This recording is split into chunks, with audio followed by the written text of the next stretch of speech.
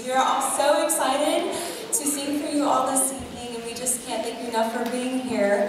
When I first was choosing the music for this concert, I didn't really have a theme in mind, but then I quickly realized I was gravitating towards things about autumn and about seasons in general, and I thought about how fitting it was, and this is something that we talked about yesterday at our rehearsal, but how fitting it was that we were talking about seasons this very first concert together, me and all the choir members, because we are all experiencing a new season as well. And even though that might be challenging, I think we've all come to learn that that can also be really beautiful and rewarding. And so with that in mind, I hope that you enjoy our concert this evening. Thank you.